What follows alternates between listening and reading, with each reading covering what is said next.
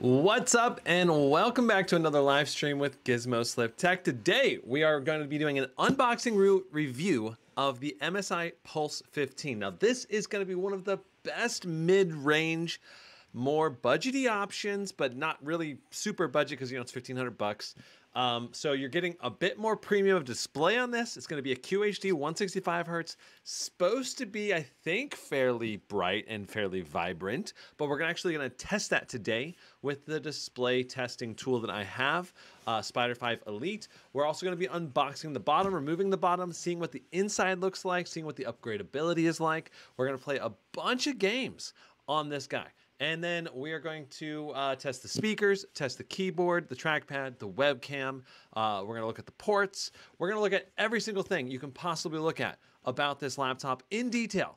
For the most part, I think this is going to be one of the top picks if you're looking at a $1,500 price point for a gaming laptop. There are going to be some other options out there, and we're going to go over all of those options. And as a matter of fact, we're going to do that right now.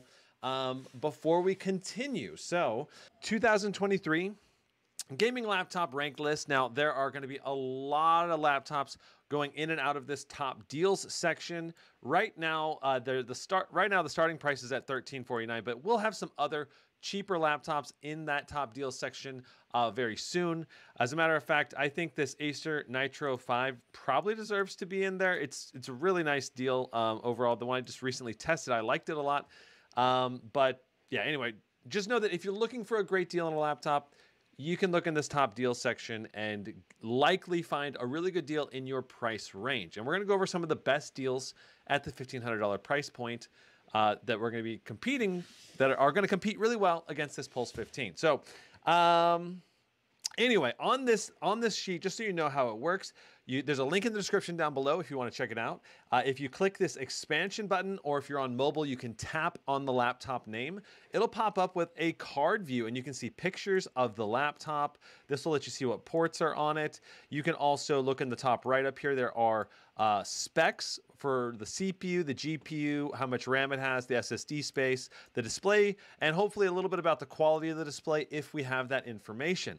Now, in addition, we have the price point, the total size, the battery size, and then there's links at the bottom for each laptop where you can buy it if it's available for sale. And we update this list with all of these laptops and their pricing, whether they're available in stock or sold out, or what sales are going on across tons of different websites every single day. So just know that if you're looking for up-to-date information on which laptops are available, which laptops are not available, if you're not sure if some laptop you're interested in is available, you can check the list and see stock and availability, as well as find benchmark information. If you go over to further to the right, we do have a lot of benchmark data here now for the TimeSpy and Cinebench R23. And we are also adding in God of War, Red Dead Redemption, and Cyberpunk benchmarks. I think we're going to change up which games we're going to be adding here, but as I do the benchmarks, we're adding them to the list.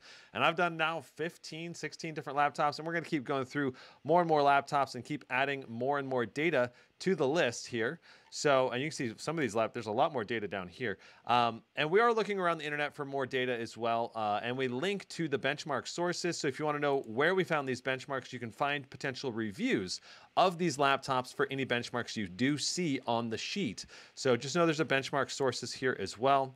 And yeah, and on the left side, you can also filter and sort this list. So if your price range is up to $1,500, you can set the price range to be up to $1,500 or $1,200 to $1,500, whatever you want, or display size or weight or whatever. So there's a lot of power, a lot of availability to take advantage of on this sheet, and I would encourage you to do so. The sheet now has 85,000 views. Moving on to our first up, our comparisons, all right? So MSI Pulse 15, we got an i7-13620H with an RTX 4060. It's rated to 140 watts. I'm going to be looking for 140 watts when we're playing games and doing our benchmarks test, but I don't know that we'll actually see that. We'll see. I haven't done any tests on it yet, but so far, like, I found out the Acer Nitro 5 that I reviewed was technically rated at 140 watts, but we never saw 140 watts in any game. Like, it was literally like what, 105, 110 watts was the most we saw. So I don't know if we're actually going to see 140 watts right now in this laptop, but either way, we'll still be evaluating performance, and hopefully we're going to get high enough TDP to have great performance from the RTX 4060.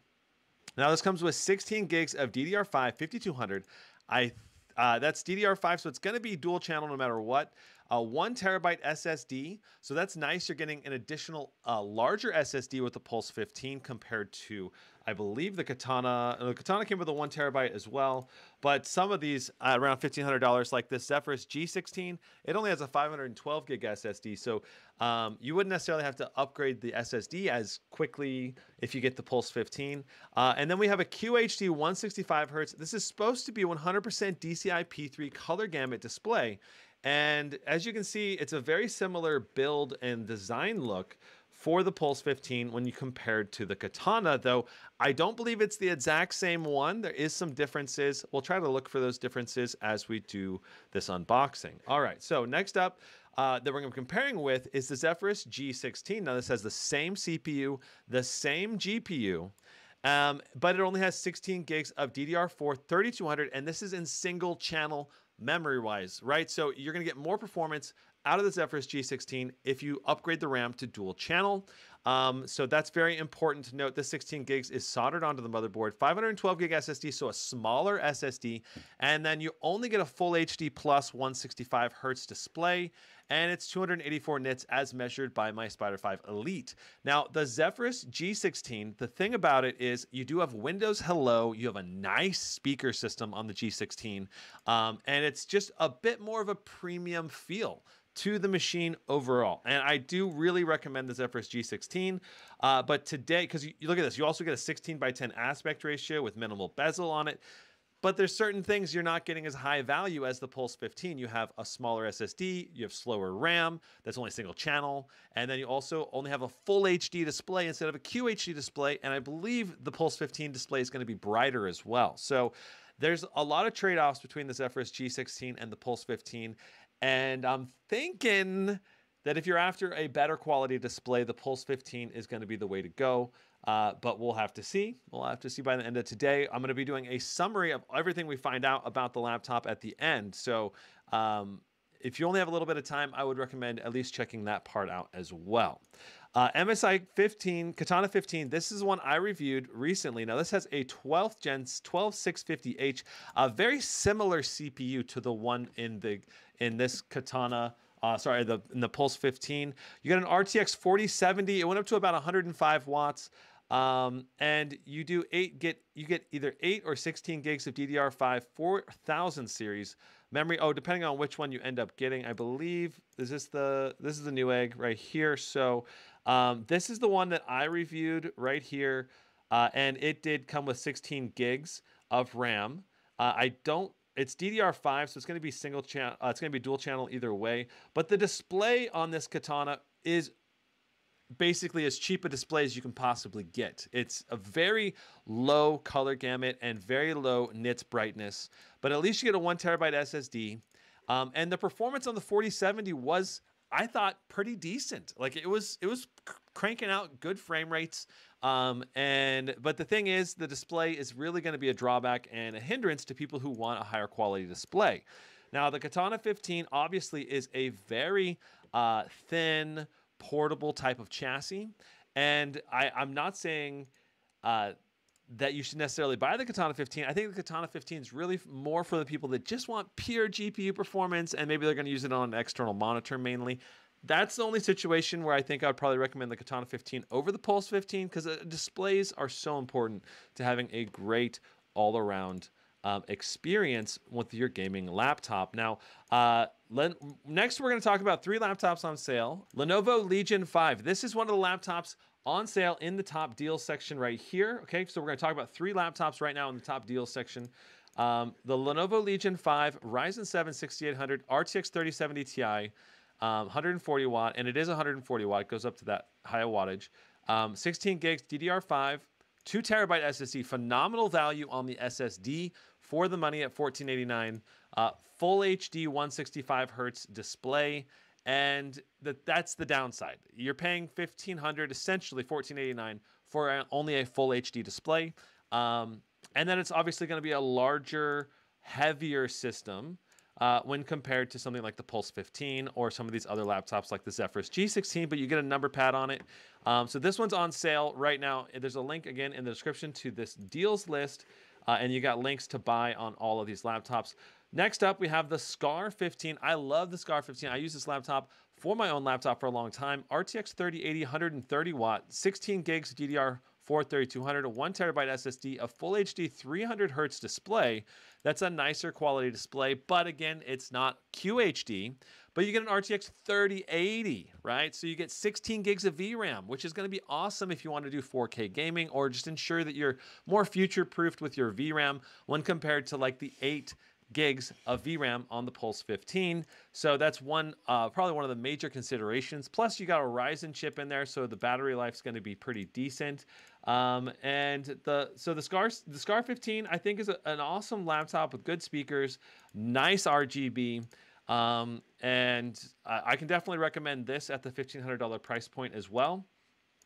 But it is going to be, again, a bit of a thicker system and a decent set of ports on this guy too. Not amazing ports, but pretty decent. Now, this guy is an interesting option. The Acer Nitro 5 with an 8-core Ryzen 7 6800H RTX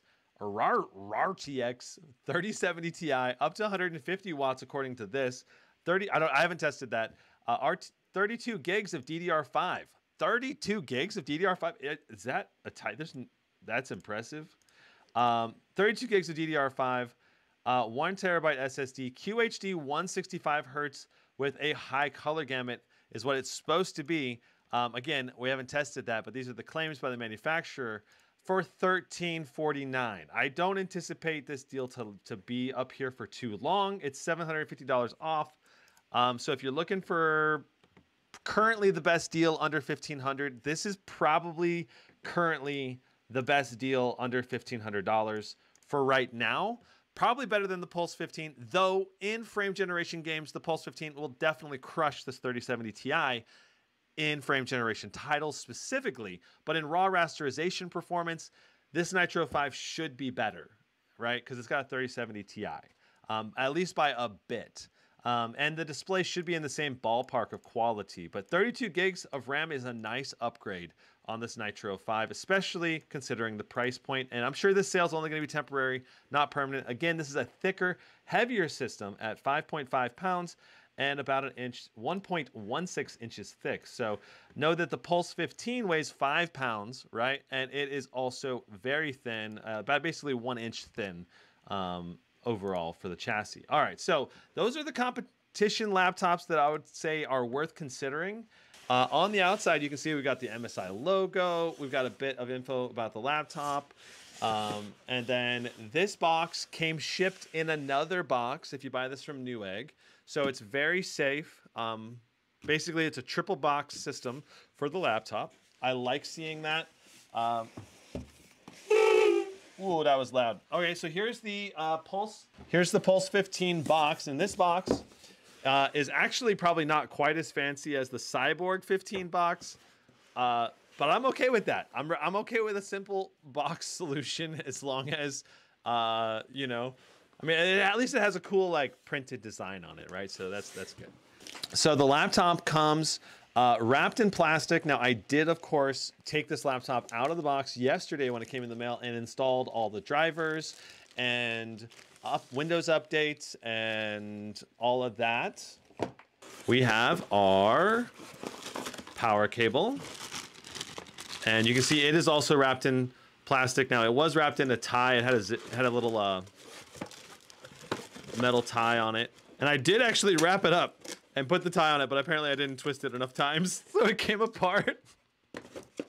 I try to make this look exactly as it was when I unboxed it, right? So the power cable itself is about 6 feet long for this side of the power cable, which is nice. We have our power adapter cable, our power adapter.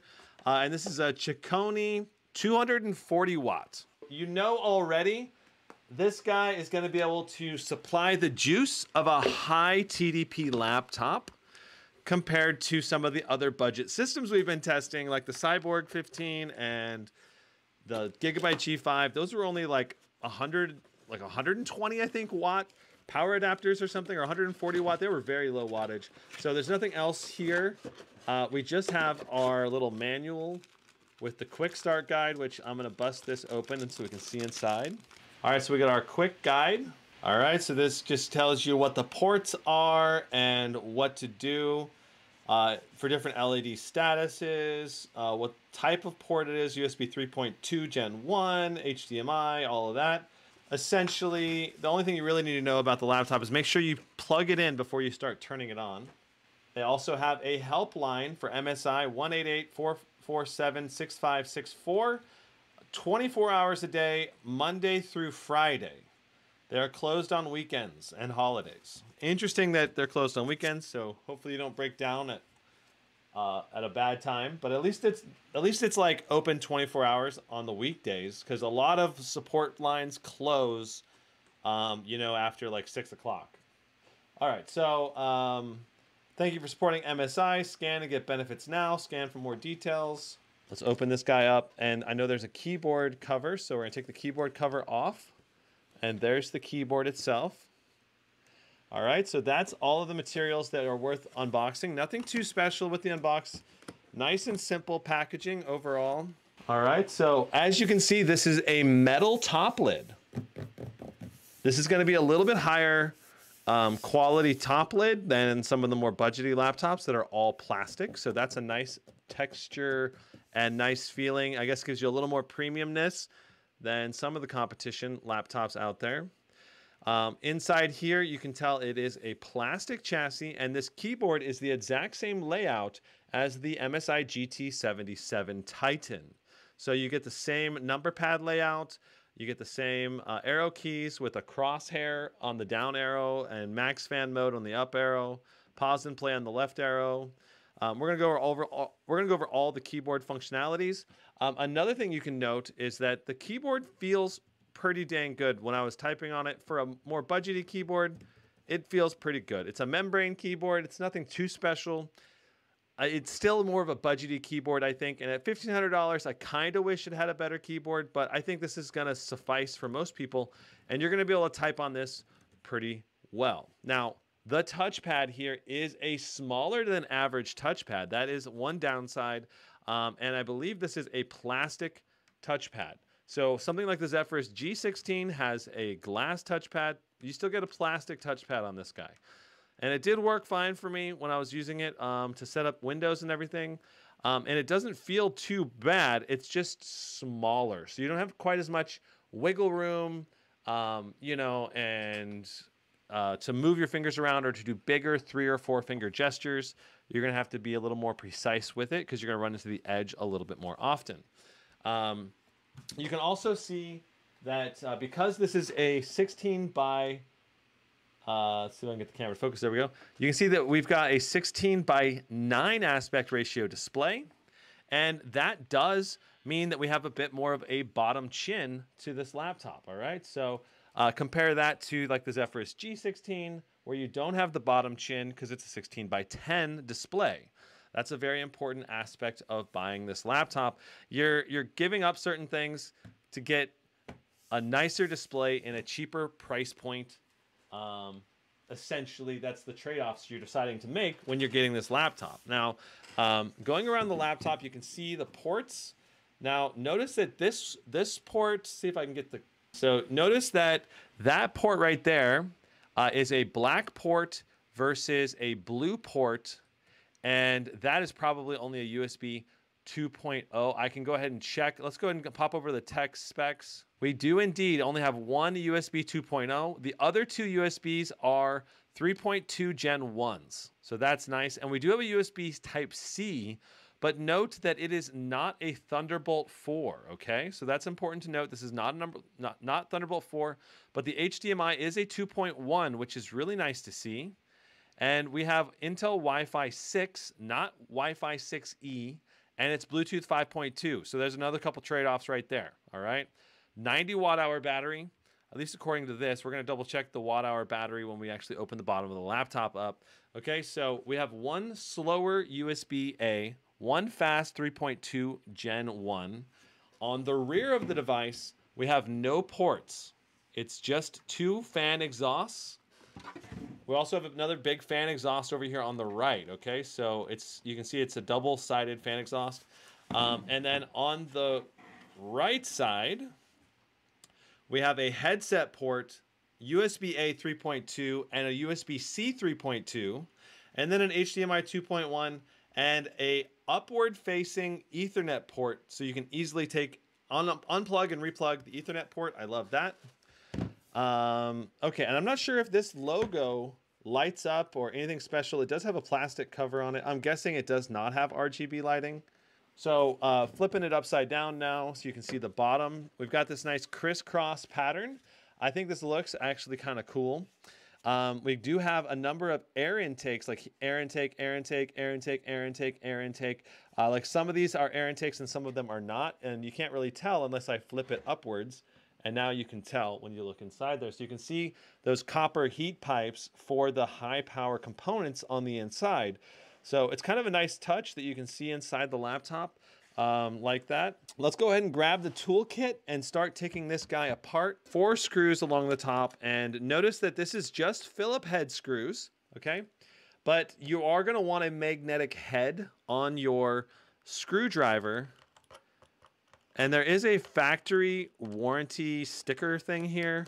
Okay, so notice that some of these, it's very important to note that some of these screws are small little screws, okay?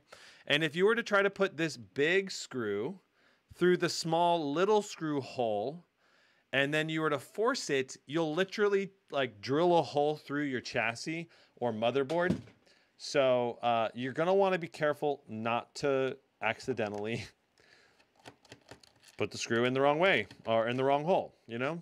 Into the AM. Got this shirt from Into the AM. They've got a lot of cool and colorful shirts.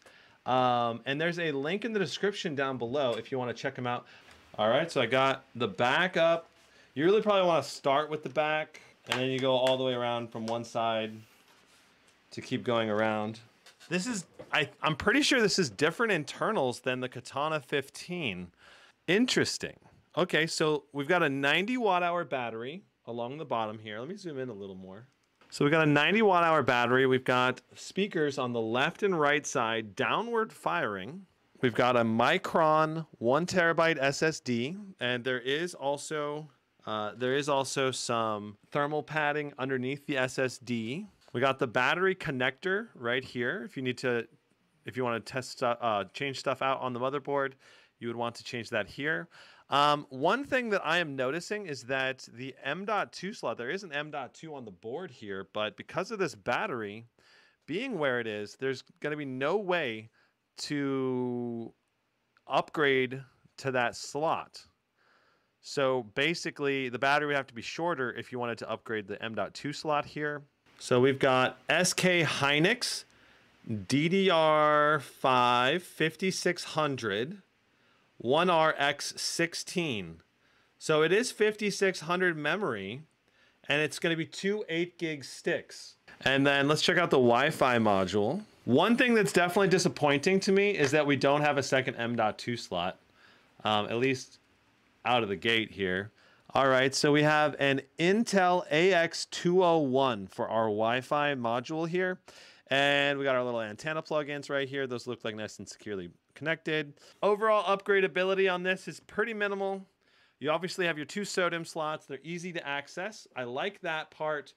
If you're going to want to upgrade the SSD size, though, you're going to have to actually... we'll have to see how the actual performance goes, though. It's interesting that MSI claims only 5200 megatransfers on the RAM, and yet it is 5600 rank or speed RAM. So interesting that they're choosing to down clock the RAM speed. You can see we've got this big metal pads. This is going to go over the VRMs on the GPU. The CPU has a dedicated heat pipe right here. Notice that we got this other heat pipe right here. This heat pipe is going to connect to the other heat pipes and ensure that basically heat is being transferred out through these other heat pipes, right? So it's kind of like a heat transfer heat pipe, which is an interesting design. We've got 4 shared heat pipes. between the CPU and GPU. I mean, essentially this fifth heat pipe is like another shared heat pipe because it does affect the CPU VRMs over here. And essentially what that's going to do is if you're doing a CPU only load, you're going to have all four of these being shared. And then this one would transfer heat from the VRMs over to these other pipes as well. It's an interesting thermal design. We've got a little bit smaller fan on this side over here and a bigger fan over here on the right side. And notice that there is a dual exhaust over here on the right side and only a single fan exhaust on the left. So that's going to kind of reduce the thermal capability of the machine, not having 4 fan exhausts. And I got to say the port selection on this laptop is also pretty minimal. And I really wish there was a Thunderbolt 4 port instead of USB-C, but I guess they wanted to save some money on that front. The other thing is I really wish there was a second M.2 slot, because I know some people are going to really want to have the second slot to put another M.2 in.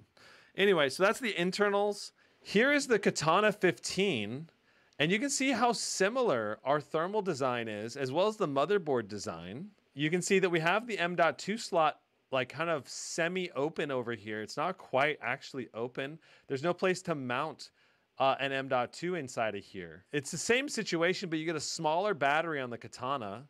The thermal solution looks essentially identical, almost identical. Not quite. Like, I guess some of these pipes are shared a little bit differently between these. Between here, you can see there's like, yeah, the way the pipes are laid out is a little bit different.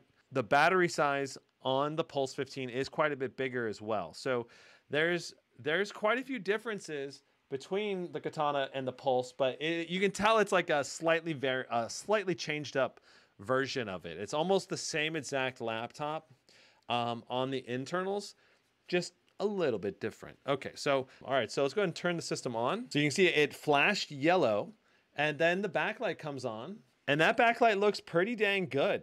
I think the backlight looks better than most. It's got a 4-zone RGB backlight, and by default, it does this like rainbow wave pattern that I think looks pretty dang good. Let me go ahead and turn my lights off so you can see the backlight a little better. We'll go over the keyboard functionality. So there's the keyboard. And I gotta say, you know, the keyboard does feel pretty good for a budgety keyboard. I think that the keyboard has good functionality, except the number pad I think is scrunched in a bit. You know, ideally you want the number pad to be more full size and to have the standard layout so you can inherently type automatically. You'll have to relearn a little bit of your keyboard memory if you're used to a normal number pad. But at least the 7, 8, 9, these numbers are similarly spaced to how they normally are. The enter key being so low may be very odd for some people though. The WASD keys, so let's focus on the actual key functionalities here. The WASD, they are clear translucent keys, and they do light up to be much more colorful than the other keys like the E and F key. If we look at the top, you can see the extra functionality. We have volume, we have mute, volume down, up, turn trackpad off, mic mute, webcam enable, disable, backlight key button. I'm not sure what the F7 does. I think that's the MSI Center, actually. Let me see. F7. Oh, that's your fan profile button. Okay, so let me show you. So if you press F7, if you do FN plus F7, then you can change between the different fan profiles without having to open the MSI Center. So you've got balance mode, silent mode, battery mode, and then AI mode, and then extreme performance mode. So that's kind of cool. I actually didn't know that that was the key for that. So moving along the top here, you've got your F8 key being your keyboard backlight brightness. So you can change how bright the keyboard is. And then you have your display brightness down and up. And then you have your external monitor button. All right, and going over to the number pad area. So we have our multiplication, divide, plus, minus, num lock button with an extra light up illumination. We've got the numbers, obviously, the enter key being on the bottom right, another enter key here, so you can use either one. And then our arrow keys have some special functionalities as well. In addition to being their own unique design with more translucent up and down portions, you can hold the FN, pause, play, turn on crosshair, turn off crosshair. Enable max fan mode is the up arrow button, and then disable display, I believe, or maybe log out. Yeah, that's the... I pressed it and the screen went black. Pressed it again and nothing's coming back. I don't know if that's put the device to sleep, maybe. That might also be device sleep button. Okay, so there's the display. I'm guessing, I don't know. All right, so while we have all the lights turned off, let's go ahead and do our screen backlight test. All right, so I have, we definitely have some noticeable backlight bleed in the top left of my unit. Just about everywhere else, though, is just about perfect. Very minimal backlight bleed in the left and right corners. Just a little in the top right, but mainly right here and right here, we have a bit of backlight bleed. That might be a little noticeable in certain situations. Of course, backlight bleed is going to vary from unit to unit, so it's you can't really rely on it. All right, so as always, I'd give you the caveat of my Spider 5 Elite that I have here is not as color... it usually underestimates the color gamut on laptop displays that I test them compared to what other testing tools from other other reviewers use. And so know that this is probably an underestimation of the actual display quality. So we got 100% of sRGB coverage, phenomenal. 91% of Adobe RGB and 88% of the P3 color gamut. That's excellent. For a $1,500 laptop, that's pretty rare to see this level of color gamut. Usually you don't get that colorful of a display. Now, going into the brightness, we got 16.9 nits on the low end with 16,850 to 1 on the contrast ratio. Obviously, the contrast ratio on the low end doesn't really matter that much. What matters is the brightness as you go to the peak, and we got 336.8 nits brightness, so 337 with 790 to 1 contrast ratio. Now the contrast ratio could definitely be a bit better at 790 to 1. I would think that we would actually get a little bit better contrast ratio. I would hope we would have a better contrast ratio, but we didn't. Anyway, 790 is still okay-ish. We've seen some laptops with lower 600s or 700s, so this is still better than some, but I prefer over 1,000. It gives the image on the laptop a more punchy feel. And obviously, the higher the contrast, the better. So, mini LEDs have like a million, like 1,000 to 100,000 to 1. Okay, so anyway, overall, the display quality, phenomenal. For a $1,500 laptop, this is great. All right, this is very, very good. Obviously, it doesn't get much more colorful at 88% of the P3, 91% of the Adobe RGB. When factoring in my testing tool, this is close to 100% Adobe and P3 color gamut coverage. That's phenomenal. And then the brightness and contrast, it's 337 nits. That's beyond the 300 nit minimum or not minimum, but ideal minimum. 300 nits is kind of the entry level to where you're getting into the more premium displays. And to me, like if you're in brighter environments, you really want to get 300 nits. So this being 337 nits is great. Like it's not as good as the best displays. The best displays this year are like 1,000 nits in the mini LEDs. But you're gonna have to go to like $3,000 typically to get most mini LED laptops, maybe even $4,000 or $5,000 for the more expensive ones. So this is very competitive with a lot of laptop displays in the $2,000 to $3,000 range, and even is more colorful than mini laptops in the $3,000 range. Cooler boost enabled. So there's the fan starting to go at maximum. So this is the MSI Center.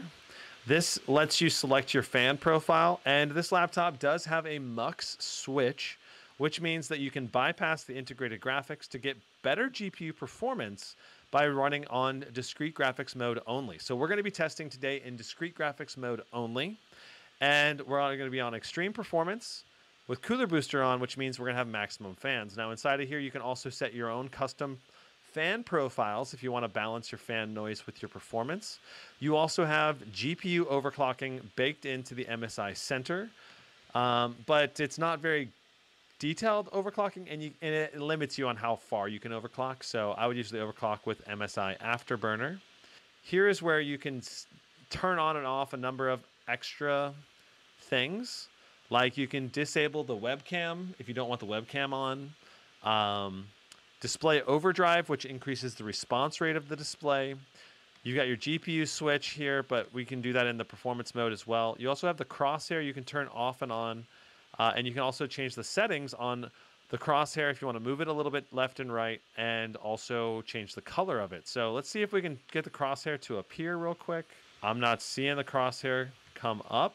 Oh, there it is. Okay, so that's what the crosshair looks like. You can change the color to be different colors, and you can reset the location as well. So we can turn it off and on with the hotkey, the FN plus down arrow, or enable, disable it basically. So we can also enable or disable the Windows key and the FN. You can switch the FN and Windows key to be in different spots if you're not used to that. Or if you just want the FN to be on the left side, you can make it do that. And then you can also change the functionality of the power button to make it go to sleep or hibernate when you press the power button. And the USB power share button here, this allows you to keep the USB port activated when the when your laptop is asleep. So if you want to charge your phone and not have the laptop running, like say you're at the airport and your phone's dying, you could plug in your phone and keep your laptop asleep and not using as much juice. You also have HDR mode here. I don't think this is an HDR display, but let's see. Can we do HDR? So now we have HDR streaming, video streaming enabled, and I suppose we could test that real quick and just see how this display looks with the HDR video. You can see this display is awesomely colorful, and it looks really good. I mean, it would be hard to complain about the colors on this display. It's just not going to be quite as bright or as contrasty as the more expensive laptop displays. And yet this is still going to be very, very good. We inside of here, inside of user scenario, you can deactivate the GPU. We could do integrated graphics mode. But let me just do a quick test, okay? I want to test when we load the CPU, what's our performance, and also what's our wattage. So let me go to a not 10-minute test. All right, so our wattage is 125 watts. It was pulling 125 watts there. Now it's saying only 44 watts. But you got to keep in mind that HW info is lagging behind when we're running process lasso, so it's not going to be as accurate of data. It's the only downside about using process lasso for my testing. But process lasso basically makes the Cinebench take the priority. Very interesting that basically it went to 125 watts and then it downclocked. So right now it's starting at 4.7 on the P cores, 3.6 on the E cores. It's doing 75 watts there, and now it's dropping down to only 43 watts. Look at our temperatures, only 51 degrees on the cores, 53 on the package. You know what? I think we may need to update the BIOS given this performance. So I'm gonna go ahead and show you how to update the BIOS on this guy. And it's gonna be one of the things about this laptop that you're gonna have to deal with if you're getting an MSI laptop. So we need to go to MSI's website. We're gonna go to the support page. We're gonna see if there's a BIOS update available. I did mean to upgrade this before we did this, but I just didn't have time, and I figured it would also be a good thing for me to test like live, and I can show you the BIOS as well. Like if we download this and the BIOS is not does not need to be upgraded, then it doesn't really matter, right? And I can just show you the BIOS and we can keep moving. But either way, so what you do if you want to upgrade the MSI BIOS, you go to their website, you go to you just search. I usually search on Google the name of the laptop, MSI support page. I go to the page, I go to the driver section, I go to drivers and downloads, and I click the BIOS, And then here's the BIOS. You can see it was released on March 22nd. So this may already have the latest BIOS because that's not very recent. And then I copied that onto a flash drive. So I got a flash drive right here. I went ahead and copied it onto it already. So now that we've done that, we can go ahead and shut down the laptop. Also, when we do this, I'm going to go ahead and switch us to integrated graphics mode. So for our CPU test, what this does is it shuts down the discrete GPU. And that in theory could allow the CPU to potentially boost to the mass, could potentially make the CPU have a higher power limit. Sorry, when you go into the integrated graphics mode only, that's what happened with the MSI GT77 Titan.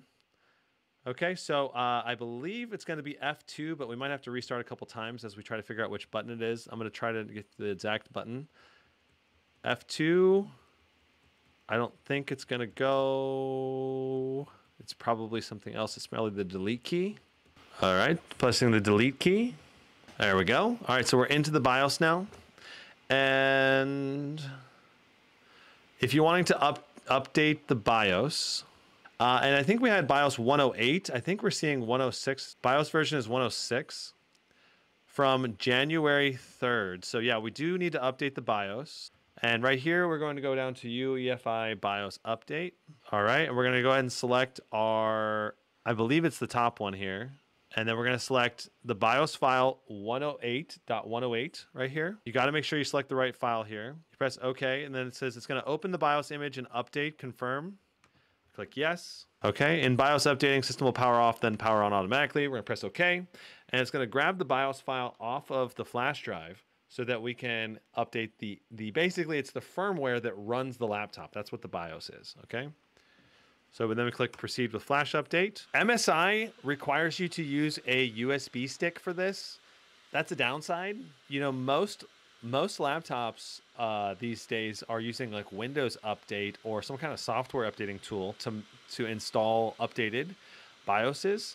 And MSI is still using flash drives, which there's advantages and disadvantages. Other companies are still using flash drives as well. Some of them, but most of them are still now moved to Windows Update. So it's one of the cons of this laptop. And I guess in some ways it's also a pro in that, like with Asus laptops, maybe you didn't want the latest BIOS update to actually update. And it went ahead and did it automatically with Windows Update against your will. You know, in a sense, you know, at least with MSI, it's all manually done. So you know for sure when it happens. And we are ready to launch our Cinebench R23 again. Now that we've updated the BIOS and now that we are in integrated GPU only mode. So we're going to go to extreme performance. Well, looks like the BIOS actually reset our system so that we didn't go to integrated GPU only mode. So we're going to restart the system again. All right, so we're ready to test our CPU. Once again, we are in extreme performance mode. All right, with maximum fans enabled. And we're in integrated graphics only mode. So right now we're doing 4.7 gigahertz on the P cores, 3.6 on the E cores. We're doing 92, 118, 124 watts to the CPU. That is really good wattage to the CPU. Let's see if it can maintain 120 something watts during this whole test. We have reached thermal throttling at 97 degrees. So it's pushing us all the way up to the maximum performance that we can get, at least with the temperatures that we have in this chassis, right? And right now we're doing a 10-minute test. We are doing 4.4 gigahertz on the P cores right now, 3.2 gigahertz on the E cores. Our performance is much better now than before the BIOS update and when we were in dedicated GPU mode.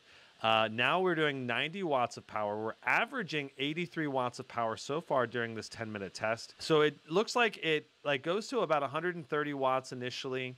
And now we're downclocking to 89 watts for our long power limit. We're no longer being thermal throttled, doing 85 degrees on the CPU package, 79 on the cores. Overall, our performance is pretty good overall. Like for a thinner, lighter laptop that only weighs 5 pounds, This is very good. This is a little bit behind what the Zephyrus G16 was doing, though. The G16 with the same CPU, I believe, was pulling 100 watts or 99 watts of power. So about 8 to 10 watts more. I guess 15 watts if you were to look at the averages. But this did pull the same max wattage as the Zephyrus G16. So right now we're doing 4.3 gigahertz for our 10-minute average, 3.26 gigahertz for our E-core average, and then we got 79 degrees on the cores, 86 degrees on the package. Our overall average for the entire 10-minute test has been 87 watts, but we've been hitting 90 watts pretty consistently. It's just there's a lot of lulls in Cinebench, so it goes down a little bit for our averages. Overall, this is very good CPU performance for the money. Our overall score was 15,868. That's a very good score. That's about 1,000 points to Zephyrus G16 in the same price category, though. Just know that it's not the very best at this price range, but it's very close to the best that you can get for the money at this price range. Let's go ahead and reboot into dedicated graphics mode. Okay, so there's our webcam. Here we are, we're talking on the webcam, and it's a maximum good lighting for me, but the image is pretty grainy and it's pretty noisy. And it's not that high a resolution. I believe it's only a 720p webcam. So this webcam is gonna be very bare bones. Are not that great. It'll work for a Skype call, but not much else. Beautiful. Okay, so we have Peter Spacey Roar to start out with. And I'm gonna hold the mic about 10 inches in front.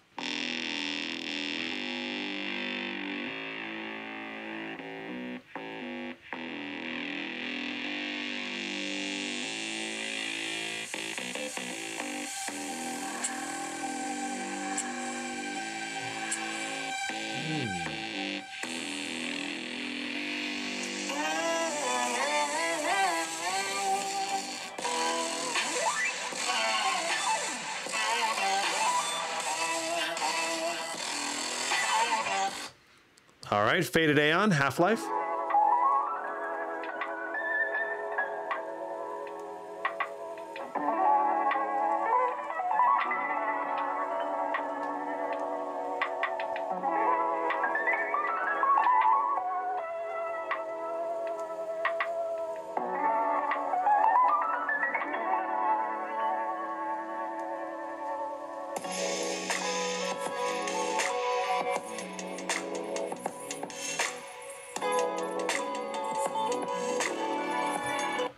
Very nice. Deuce Williams, La La La.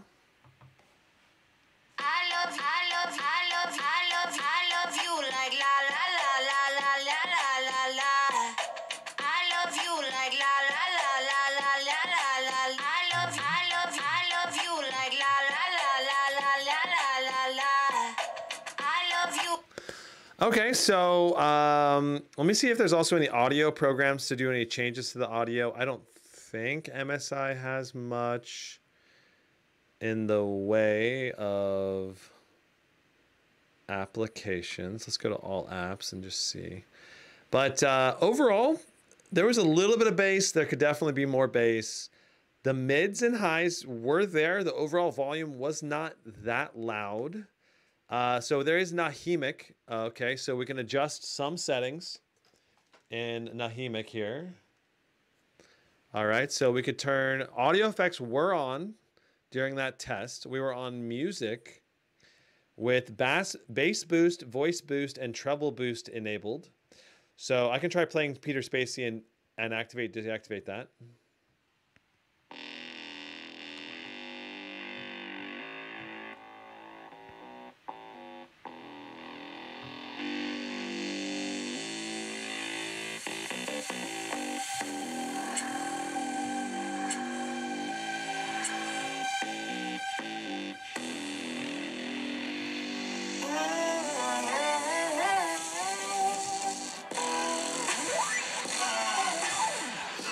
Okay, yeah, so you definitely want to have Nahimic on and enabled because it sounded way better.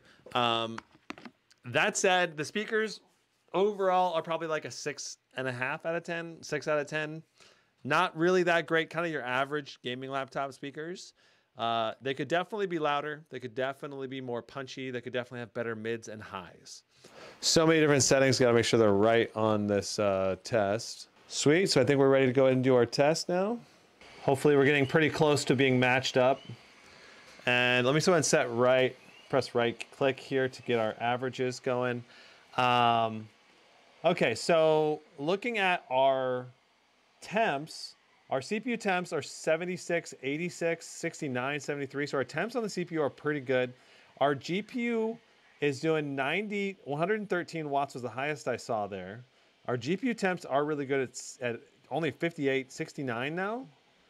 71, 69 is obviously not a big load, not an extended load, but it's still something. And we're able to see at least roughly what we're able to pull. I saw 112 watts on the GPU there for at least part of it. Our GPU, CPU temps are obviously very good. There we go. Okay, so now we're getting all the data on the split screen there. That's better. Okay, so our temperatures are better on the Katana, which is interesting. Our wattage pull is higher on the RTX 4060 on the Pulse 15. That's an interesting thing to note. And it's obviously much better. This is Red Dead Redemption 2 1080p. We need to jump. This is the correct lined up benchmark, okay?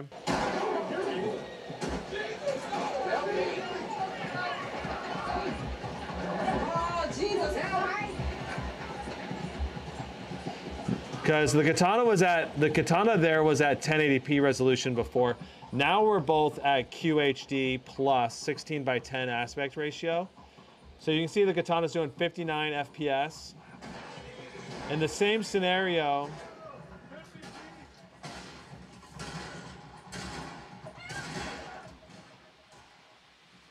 I had to turn down the Sonos sound system there. But yeah, the Katana was doing around 58 so far. And I didn't have the average going for the Pulse 15 during this test, but we're seeing about 5 to 8 FPS more on the 4070 Katana. And notice our GPU wattage pull being only like 85, 83, 88 on the Katana 4070. We're definitely pulling a lot more wattage with the MSI Pulse 15. That's very important to note. And it's the kind of thing that is a good sign for the Pulse 15, but we're still nowhere near the ideal length of time. Interesting, our guy got stuck there for the Pulse 15. So we got 48.7 FPS with the RTX 4060. And we were doing closer to like 105 watts most of the time. And we had 57 FPS with the Katana 15. So about an 8.5 FPS gain for the 4070 in this test, which is interesting. Resolution and frame rate. So we're gonna do full screen. We're doing ray tracing on ultra. Frame generation enabled. DLSS is on quality. Everything else is on ultra. That's looking good. Okay, so our current FPS right now, wow. The Katana 15 is doing a lot higher FPS, doing 68 versus 50. All right, so big gains for the Katana. It makes me wonder if the settings were wrong or different somehow.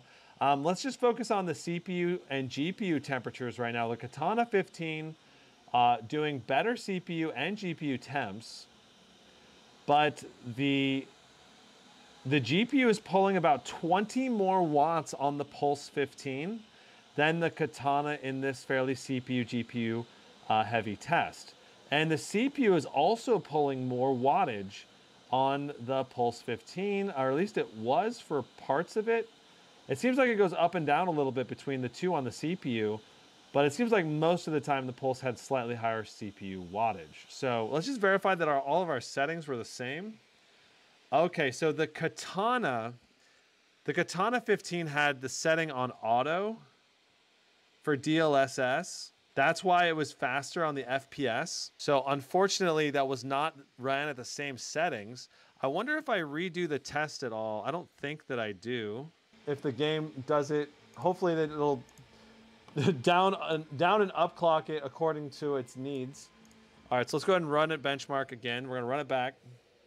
We want it to be as similar settings as possible. I hate doing auto because it's hard. It's like kind of giving some control over just to a computer to decide what the DLSS quality level is, but it's the best I can do. I believe it's going to be equivalent to balanced mode. All right, so that should be very close. All right, so that should be the same settings. Now, we're getting a lot more comparable frame rates.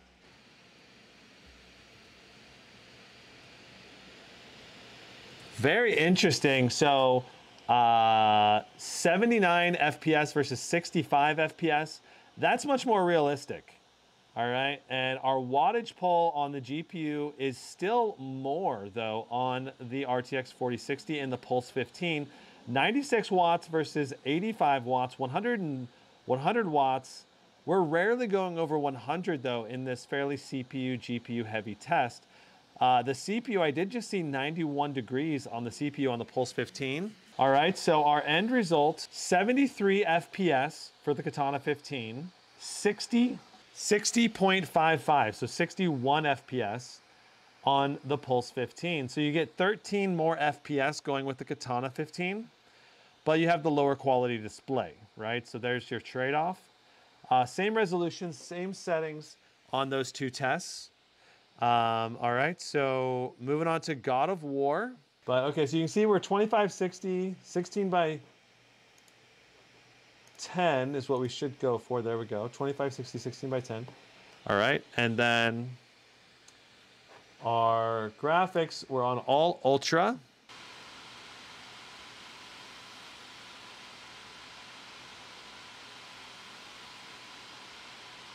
$55 FPS versus 65 FPS.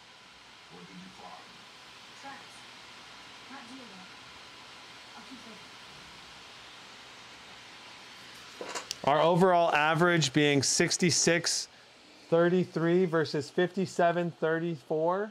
So you're definitely going to get higher FPS if you go with the Katana 15 at this price point, but not massively different FPS. Very similar all around. Performance, it's like a 9 FPS difference. I guess that's 9 FPS. What's that gonna be, like a 17% performance gain? That's not nothing. That is a substantial performance gain, I guess, in my opinion.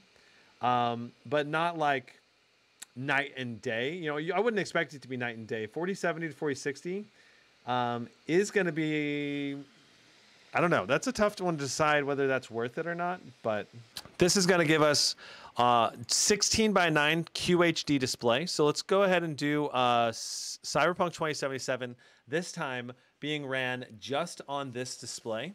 Okay, so we're on ray tracing on Ultra. All right, ray tracing on Ultra. DLSS to quality. I'm just going to make sure that this sets to quality because sometimes it doesn't. All right, so full screen. So now we're doing 2560 by 1440p, which is a 16 by 9 aspect ratio, which is about 10% less FPS, which should make it a little bit easier to run Cyberpunk 2077. So looking at our wattage pull, I just saw 122 watts there for a moment. 140. I saw it. I saw 139. I saw 139.7. For a split screen, for a split second, we did 140 watts. Okay, so we're hitting really high GPU utilization. That's nice to see. 42 watts to the GPU, 45 watts, 130 again for a split second. So weird that it cannot pull the full wattage. Even though we're hitting really high GPU utilization, we're just averaging a little bit over 100 watts probably for our GPU pull. Between like 100 and 105, somewhere in that range. 58.7, so 59 FPS on all ultra settings, QHD. That is very, very good. Though notice that our VRAM is basically being maxed out. let's try hopping into the game just a little bit. I just did a side-by-side test with a 3070 and a 4060, both in the Zephyrus G15 and G16. And the 4060 won every test I did. Okay, so popping into here, we got some gameplay. We're going to shoot some bad guys up. It's playing very smooth, very pretty good 1% lows at 35 FPS. So it looks very smooth for this gameplay. It's obviously not super high refresh rate gameplay, but it's certainly playable. So notice that our VRAM right now is at 7.99. We are hitting the max VRAM usage on this laptop, but we're not stuttering in our 1% lows or anything. So that's a good sign in a sense. All right, beautiful. So we defeated them. We averaged 55 FPS during that firefight. And our 1% lows really aren't too bad. It looks and plays very smooth still. This is, of course, on all ultra settings with everything maxed with ray tracing. If we were to instead do something like set everything to low with DLSS on quality. Now look at our FPS. We're doing 125 FPS and obviously very good performance. So you'll have options with this GPU, even at QHD, and this is QHD resolution, right? Like it's not a low resolution. To be hitting 125 FPS is awesome. Now, if we turn off frame gen, then we're gonna see what we get on the raw rasterization, all low settings. Whoa, it's still 120? What? Super weird. FrameGen not giving us hardly any extra FPS in this scenario, which is super interesting. Only like 20 or 30 FPS. Maybe it's just inherent to this area of the game or something, but usually FrameGen boosts are a lot more noticeable. Or maybe the FrameGen's actually not turning off for some reason in the settings, because it should go down a lot more. My guess is FrameGen's not turning off. DLSS on quality, ultra quality preset, all right? Because this is a very CPU heavy game, and sometimes you don't get full GPU utilization in a game like this.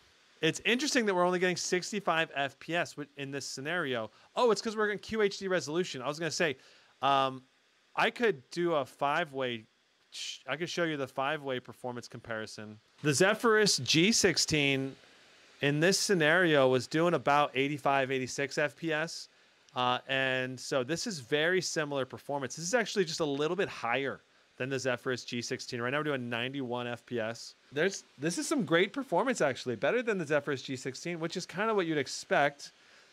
It's supposed to be a higher wattage, and it does have faster RAM. I'm guessing the faster RAM is the reason we're getting a performance boost in this scenario, because the actual GPU boost is nothing. So let's jump up to QHD resolution. Let's see how we do at the higher resolution. It's going to help us not be as CPU bound jumping up to QHD resolution. I'm guessing we will be GPU bound in this scenario. All right, so I just refreshed our FPS counter.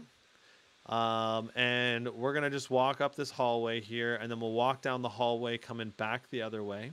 Now, we're obviously not getting the full 140 watts to the GPU, which is a little sad, because I was hoping we would see that in this laptop, but we're not. All right, so we're going to go ahead and refresh this, and we're going to walk the walk.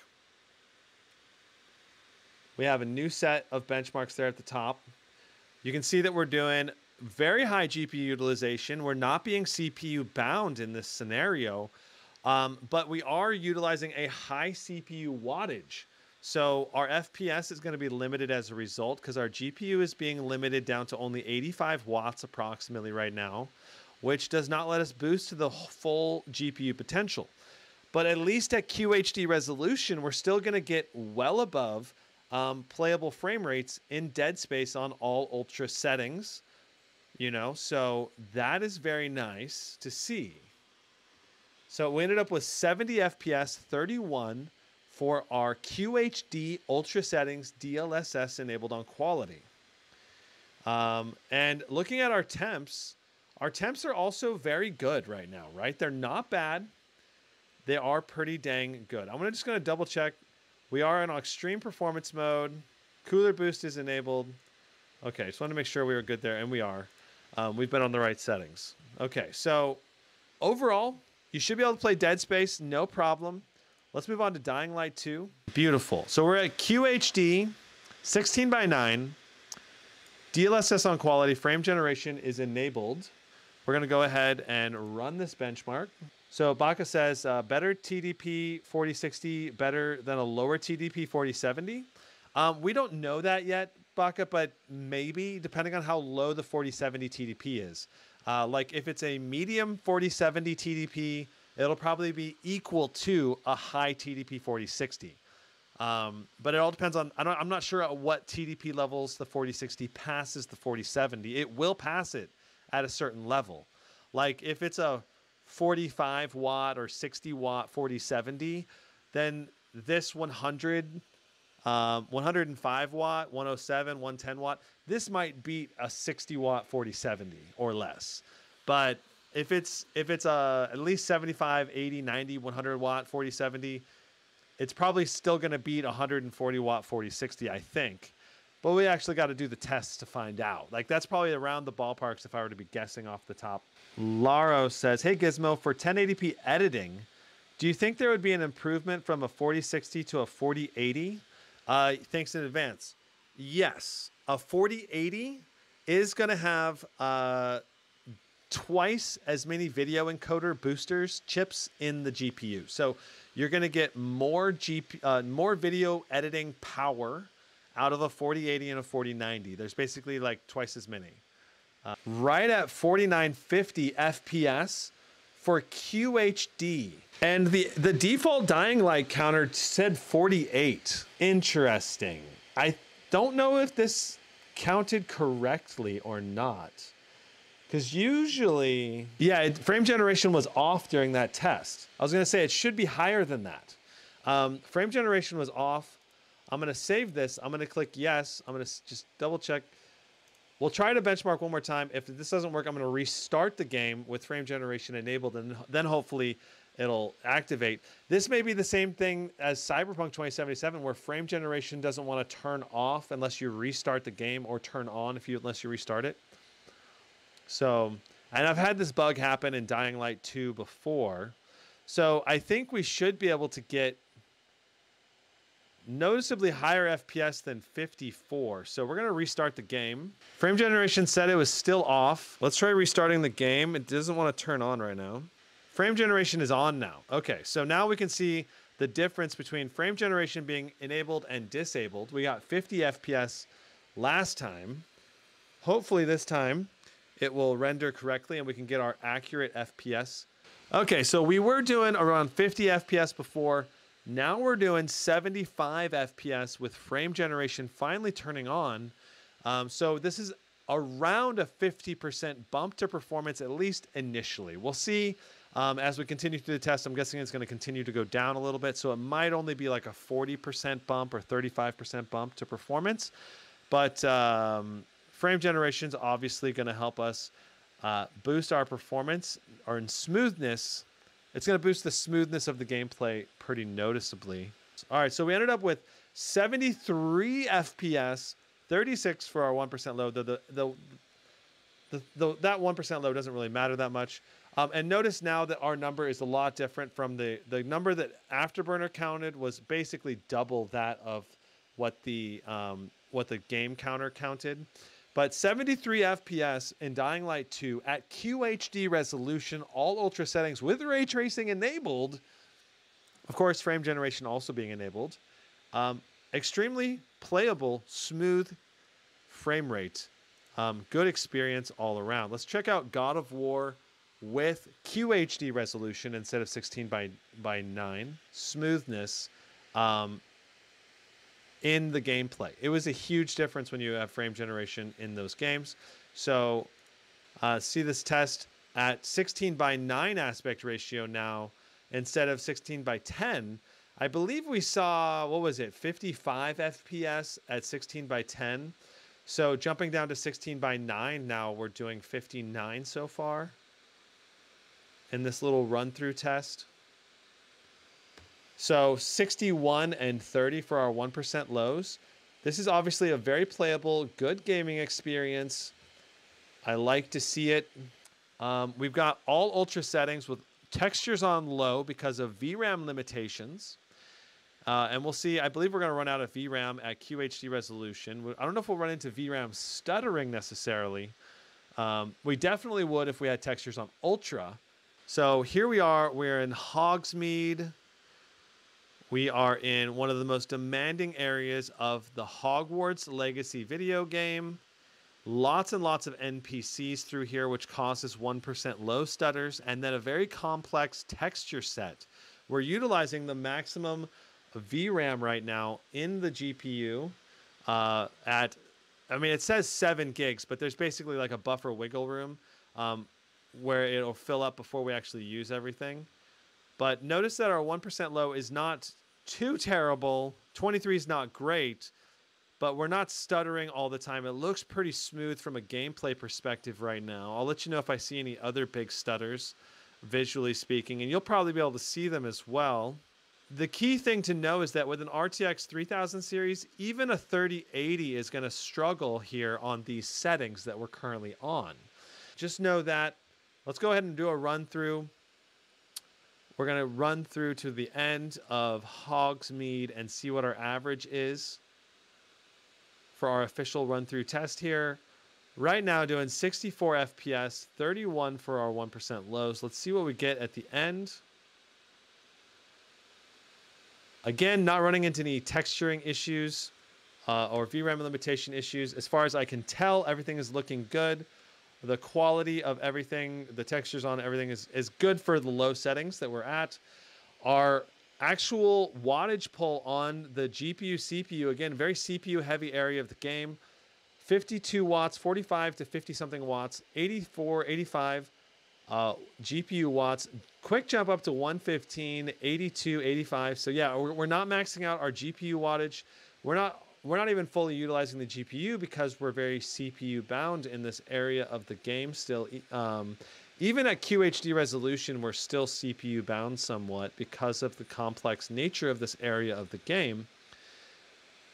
So overall, though, this is going to be a very playable experience and an enjoyable experience at QHD resolution. If you want a higher FPS experience, you could always turn off ray tracing and set settings to like a medium or low settings to boost your FPS up to the 100 FPS range. So there's a lot of variability inside of Hogwarts Legacy that you can take advantage of. Let's pop into Last of Us and see how we do in Last of Us. We are wanting to go on ultra settings. Notice that we cannot do ultra settings because our VRAM is limited to only 8 gigs. Right here, it's wanting 11.5 gigs of VRAM. So we're gonna have to go down to textures here and drop everything down to medium. So medium textures, now it wants just a little bit more VRAM than what we have. Let's go ahead and play the game and see if we run into any issues. You could obviously drop it to low to drop the VRAM requirements even lower. But this is another example of a game where VRAM is going to limit you if you're on an RTX 4050. I'm not sure exactly how it would play yet, but I actually kind of want to test this game on the 4050. All right, and notice that our regular RAM is being maxed at 15.5. Our VRAM is pulling 6.9, so we're not quite pulling the max, but basically pulling the max.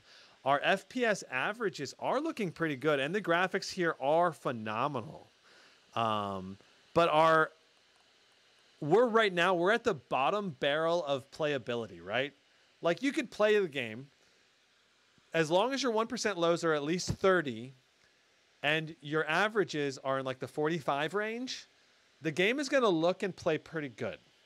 All right. But right now we are also on ultra settings, right? And I mean, this looks gorgeous. Like the graphics look amazing in this game on ultra settings.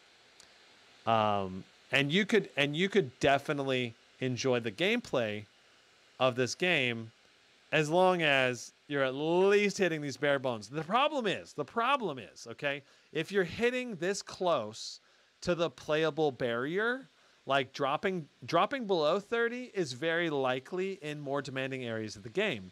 It's much better to be well above 60. You know, it's much better to be hitting like 70s, 80s, 90s, because that way when you get to the demanding sections of the game, you're at least still getting like 60 plus. And then in the majority of the game, you're obviously going to be much higher than that. So I'm not sure if it's going to get better than what we're at, or if that was just a very demanding section of the game. Right now, our FPS average is 38, with our 1% low being 28. You know, movies are typically 24 FPS. So if your 1% low is higher than 24, at least it'll be as smooth as a movie. For slower paced games, it's all right. It's not great for fast, twitchy type games. That's for sure. So, and that was a cinematic, right? Cinematics sometimes are higher FPS pulls than the actual gameplay. So when you actually get to gameplay, it might be better. So let's see what we're like now that we are in the actual gameplay, because cinematics sometimes like they turn up the shaders and the shadows and raster post settings to be even worse. And then sometimes the gameplay is better, but sometimes it's the opposite too. Sometimes it's even worse. So right now I'm actually playing the game and we're going from 30 something up to 40. Our 1% low is still saying 28 though. If we were to set everything to low, what would our FPS be? Can we get to a really optimal frame rate that's like above 60? And what does it take to get there? Let's find out. So if we set everything to low, all right. So if we're on, everything's on low now, and wow, okay, our FPS jumped up bigly. Our FPS went way up. I hate the word bigly. Anyway, so we're in 80. So this is a lot better. So at least you can know that with Last of Us, if you turn it to low, you can still get very playable frame rates, even on QHD resolution. I like to see that we at least can hit playable. So there's going to be somewhere in those medium to high settings is probably where you would end up playing this game at. Let's go ahead and just jump over to the default. There is, oh, here we are. Let's try turning on DLSS to quality mode. Okay, that helps. Now look at our FPS. Holy schmoly. Now I bet we can run on ultra settings. Let's see. Let's go to graphics, ultra, textures. Okay, now we're hitting ultra settings with 64 FPS. Now we're in business. All right. You just got to turn the settings down. Let's try. I'm going to try loading to a further part in the game. These are medium textures. It's not like it looks awful, you know. It still looks like pretty decent graphics, like better graphics than most games have, okay, on medium textures. Like that's my take on it. Okay, so I just refreshed the FPS counter. Let's see what we have. So we're running through this like downtown environment. I know you can't see there's a bunch of buildings near me, but there was a bunch of buildings, at least when I walked into this area. And I fought and killed a bunch of zombies in here. And at least in this area as well, we're getting over 60 FPS. Like I would say medium's at least okay. It's above average graphical quality compared to most games. Obviously, high is better, and ultra is even really, really good. I mean, when you look at these textures, you can see the textures right here. Let me see if I can get the camera to expose correctly. You can see the details on the textures. They're still fairly well textured on medium right now. So yeah, Last of Us is going to be playable on this laptop at QHD resolution. That was the key thing I wanted to find out, right? So let's go check out Shadow of the Tomb Raider. Let's get through our last benchmarks. So 165 hertz, QHD, ray tracing on ultra, highest possible settings. Let's hop into the game. This is obviously a very demanding game. We're at QHD resolution. So our goal here is we want at least 60 plus FPS. The ideal FPS range for this game is probably more like 90, because there is some action elements to this game where you're aiming bows and shooting guns and stuff. So 90 to me would be the more ideal FPS range. But of course, we do have ray tracing on. We're at QHD resolution with DLSS on quality. So we'll have to see what we get. you know, some of the RTX 4090s in this game got like 150 to 160 FPS range. 170, I think, was like the highest. Um, and that really shows you the power difference between an RTX 4060 and a 4090. Because right now, a 4090 is doing like 100 FPS more. It's like such a big difference. It's not that this isn't playable. This is going to be playable, I think, but still. Okay, Rawl says, low looks bad, medium, high looks good. It's very zoomed in. Have you tried Dying Light 2 1440p? Yeah, we did that already, Rawl.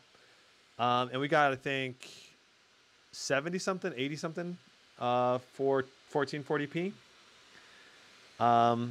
Okay, Walid says 3070 Ti, $2,000, good price. Not really, unless it's just an amazing laptop in every other way, like super high-end premium.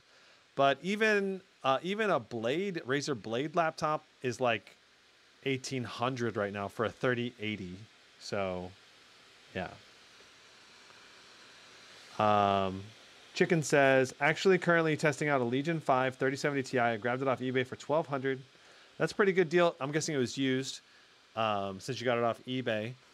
But yeah, buying used, like buying a lightly used laptop is probably the best way to get a bang for the buck. But it comes with big risks in the sense that you don't have a warranty usually. Oftentimes there's no warranty, and you don't know what the user had done to it before that, or maybe they're selling it because there's a specific problem with it. So it's always risky when you buy used unless you really trust the person that you're buying it from. Looking at our CPU temps are great. Our GPU temps are great. We're getting good GPU utilization, but again, we're only pulling 100 watts of power through the GPU during this test. So I would not call this 140 watt. I would call this like a 105 watt or maybe 100 watt system. We ended up with 83 FPS, which is pretty dang close to the ideal FPS range that I was talking about for this laptop, for this game in terms of gameplay quality. So graphics is going to be on Ray Tracing Ultra, DLSS set to quality. Our game will be not unlimited. With frame generation, we're going to turn that on. I turned off frame generation.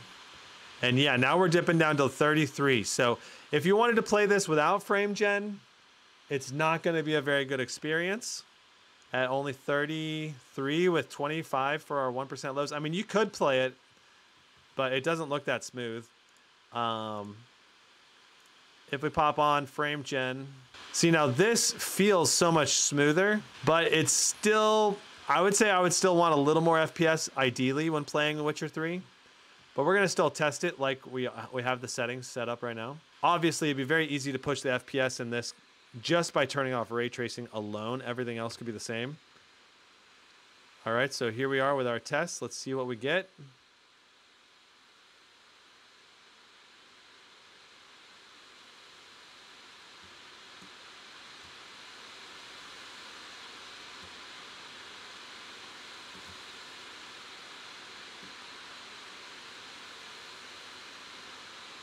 So right now we're averaging 56 with 33 FPS for our 1% lows. This is obviously very smooth gameplay. It's not bad by any means, but if I was playing The Witcher 3, I don't know. This is a game where, again, I'd probably shoot for more like 90 FPS as my playable target. So if this was me, I would probably go like, boom. So we ended up with 58, 28. Let's go to here. Let's just turn off ray tracing. So we just use the regular shadows instead of, so this is basically ultra settings. It may not look quite as good anymore, but look at our averages. Now we're shooting into the 85 simply by turning off ray tracing. And our 1% low is now 55, which is such a smoother gameplay experience. This is so much better. So this is how I would play this game probably. And that's just another example of how you can totally get incredible gameplay gains with the RTX 4000 series, taking a game that wasn't playable and making it super playable. Right now we are in QHD. We're going to turn off our NVIDIA Reflex, and so we're set on very high settings right now. All right. We're going to go ahead and just do our, oh, hold on. Okay, beautiful. All right, so I went ahead and refreshed the FPS counter at this point. And I gotta say, this feels really good, but our FPS is not high enough to max the screen refresh rate at these high settings. So it doesn't feel as good as it would if we were at a higher frame rate. So let's go ahead and set everything to low now. All right, so now it's gonna target the 165 FPS cap of our display. Because we didn't take off our FPS cap. Okay, so our low settings right now. So looking at our temperatures, we're averaging around 70 to 80 degrees on the CPU, 72 on the GPU. That's pretty good. We're getting 107 watts to the GPU, 105, so around 105. Let's go ahead and just do a little more of this. I'm gonna go ahead and reset my average so we can get an FPS average. So basically right now with this GPU and CPU combo, we're able to do QHD Apex Legends with no problem, hitting basically our max FPS with our 1% lows also being 150. So that is superb and makes this a very good Apex Legends gaming laptop experience. So starting out, we get 66 FPS, 62. Looking at our GPU wattage levels, we're doing 103, 105. Once again, we're not hitting the 140 GPU max GPU claimant, which is not great. I really wish we were. Our CPU is only pulling 125 watts of power, which is, not that much. And yet we're still only getting 106 watts to the GPU. I wonder if we go to balanced mode, if we could get higher GPU performance levels. I'm not sure. I think I'm gonna try testing balanced mode and seeing what happens. So our temperatures are really good, 65 degrees on the CPU, 66 on the GPU. We've had very good temperatures in this laptop the whole time we've had tests. There we're seeing 109, basically 109.7 watts, so 110 watts pretty much. To the GPU, that's one of the highest amounts we've seen in a more sustained manner. Again, about 110 watts again there for a little bit. A little bit sad that we're not, there's 120. We saw 120 for a second, 110. So 110 watts, it might be a fair description of this GPU if it can actually do that more consistently. Here in the CPU test, doing 95, 98 watts for a second there, 97, 93.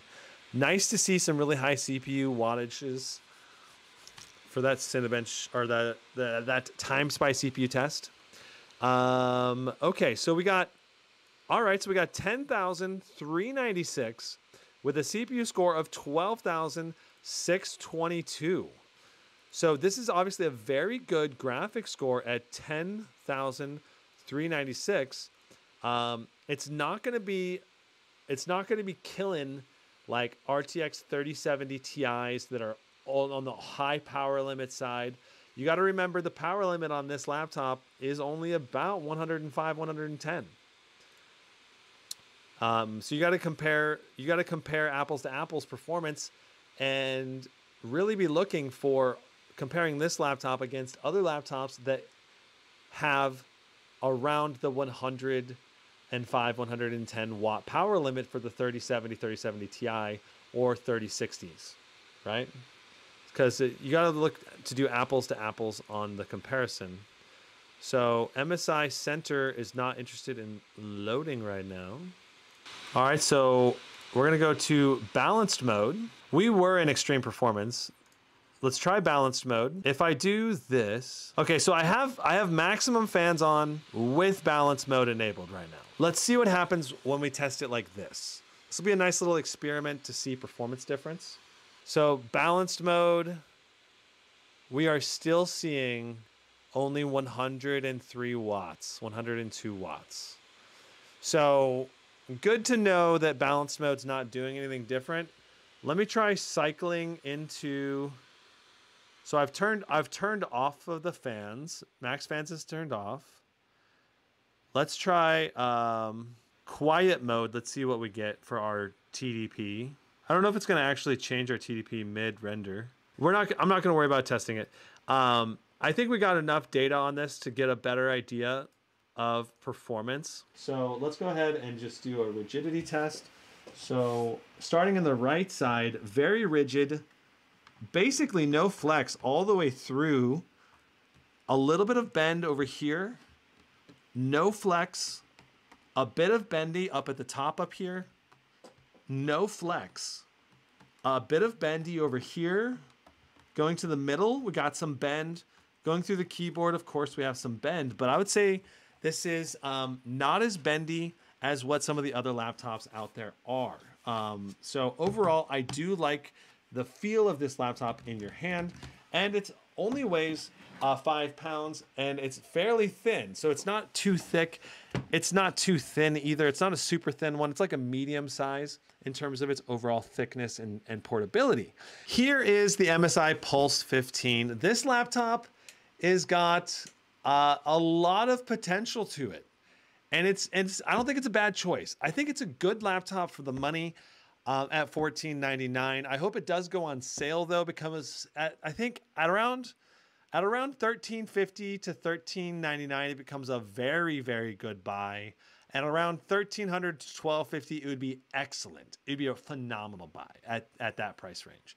But at $1,500 at $14.99, it's just it's one of the few laptops with RTX 4000 series that has a high quality display at the $1,500 price point. The display hit 338 nits brightness and did close to 100% Adobe NP3 color gamut and 100% of sRGB. It was a phenomenal display. It was great to game on. It looks good. It has a good amount of brightness, and no ghosting in Apex Legends. It was very responsive. It's going to be great for esports gamers, though not quite as good as a 240 hertz display. Now, the QHD nature of it will allow you to see really good details. Now, you're not going to really see that upgraded resolution in most games necessarily, because full HD on a 15.6-inch display is not that different than QHD unless you have very good eyesight.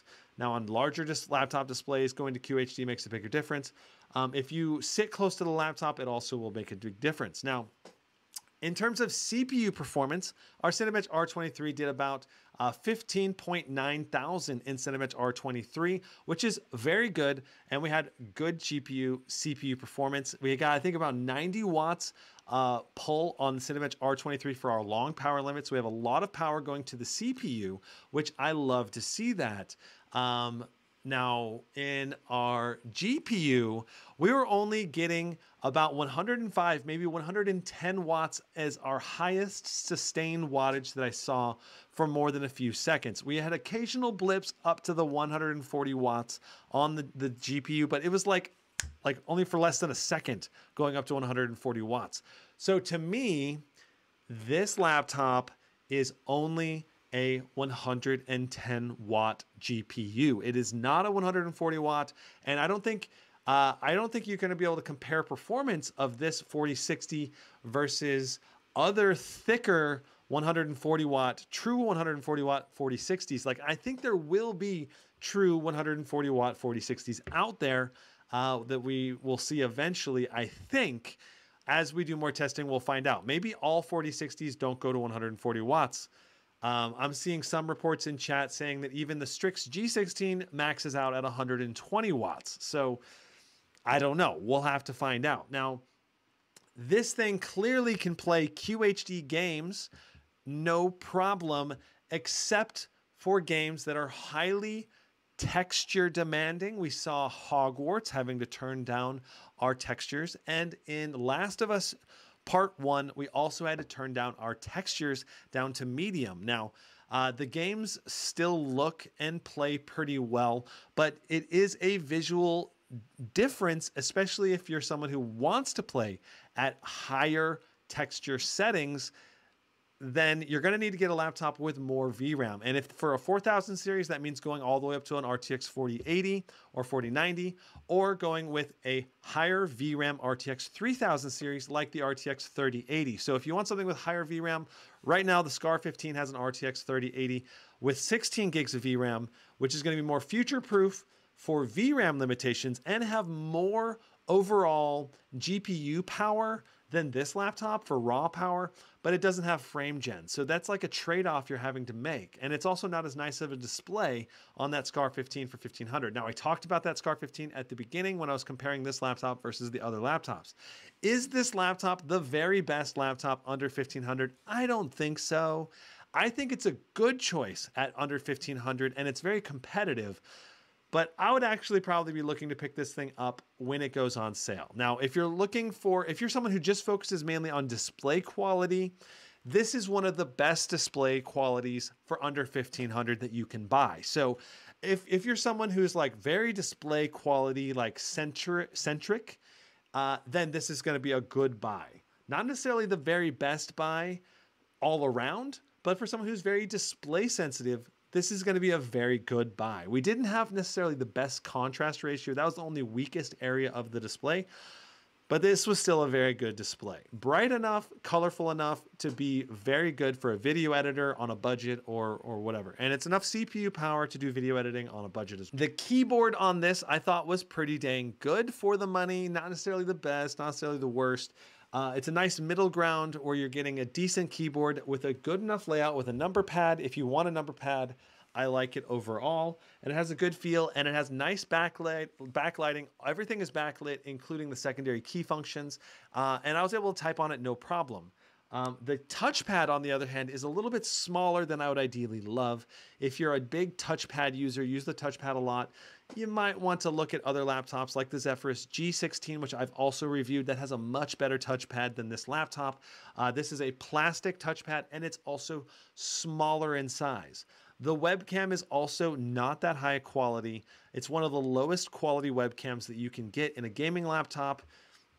Like, it's 720p grainy and not that high of color gamut and colors and details. It was not a very good webcam. In terms of ports, the ports on this guy, we've got 3 USB-A's, but one of those USB-A's is a USB 2.0, which is going to be the kind of port you'd plug a mouse or keyboard into. But that's a big downside. In addition, we don't have a Thunderbolt 4 port on the USB-C. This is only a USB-C 3.2, which is not going to be as good as a Thunderbolt 4. Say you wanted to use an external GPU with the laptop eventually. You can't do that with this one. You could do that with a laptop that supports Thunderbolt 4, like the Acer Nitro 5 that I recently reviewed. Now, overall for ports, this is pretty mediocre, but at least the HDMI is an HDMI 2.1, and the USB-C does support DisplayPort 1.4 and is USB-C. So you do have some good display outs on this, and you're going to be able to most people will probably be okay with the ports on this, but not for some people that need like a fast SD card reader, or they want to use an external GPU or a Thunderbolt 4 dock. That's not going to work with this laptop. In terms of build quality, this is definitely on the more budgety build quality. You've got a plastic chassis for the most part. You do have a metal top lid. The rigidity feels pretty good though. Like, it's not too wobbly. Like, it's got some nice rigidity. I don't think I actually showed that. So let me quickly pop over to the side cam here and show you the rigidity. And battery life, you're probably looking in the 3 to 5 hours range on this. Well, actually, probably a little more. I think on battery life, you're probably looking more in like the 4 to 7 range. Because we do have a 90 watt hour battery, and it's a more power efficient overall system, with the CPU having less cores and the display also not being as bright as some of the other ones. So depending on how you optimize it, I'm anticipating like like 4 to 6 for web browsing, maybe 7 if you really optimize it. And for your like office tasks, you're probably looking more in like the 6 to 8 range for your just doing web, like Excel and typing in a Word document, say if you're note taking in college or something. Can I recommend this laptop at $1499? Yes. But the primary person that wants to buy this is someone who really is focusing on the display quality over the raw performance, okay? There's gonna be thicker laptops that'll have better performance than this at the $1499 price point. And the, like, for example, the Katana 15, which we did some side-by-side benchmarks with today, it was definitely faster than this, like noticeably faster than this and at the same price point, but it had a way worse display, okay? If you want a nice middle ground of display quality and performance, then I recommend the Zephyrus G16. That's a nice middle ground. If you want something that's more focused on performance and it's a bit thicker and has like a full HD display instead of QHD at around 1500, you could go with something like the Legion 5 Pro or something along those lines. In the Legion lineup, there should be some stuff in that right around that price range. And if you're willing to go with older Gen tech, there was some deals I talked about earlier, like the Acer Nitro that has a 3070 Ti and has a QHD display, and that's only $1350. So that's a better bang for the buck in terms of display and price point and raw power, but there's no frame gen. So if you're willing to if you're the kind of person who doesn't play single player games, then going for that Nitro series over this one could be a better choice. At least in the short term, that's going to be a short-term deal, right? A lot of these deals are going to be very short-term. So in terms of long-term pricing for the rest of 2023, at $1,500, this is an okay deal. I would recommend it to someone who's focused on the display. At $1,400, it's a good deal, a pretty good deal. And at like $1,300 or $1,350, it's a very good, excellent deal. That's my overall pricing evaluation of this laptop versus the competition. We'll have to see what we end up getting for pricing and sales. I would anticipate this thing to go on sale during Black Friday or at different vendors. Within probably the next 6 to 12 months, we'll definitely see some sales on it. So if you're willing to wait and be patient, you can definitely pick this thing up for a bit less than what we're paying for it right now. So if you guys enjoyed this live stream, please hit that like button. And if you want to see more live streams in the future, hit that subscribe button with the notification bell so you can hop into the live. And I'll see you guys in the next one. Brandon out. Thanks so much.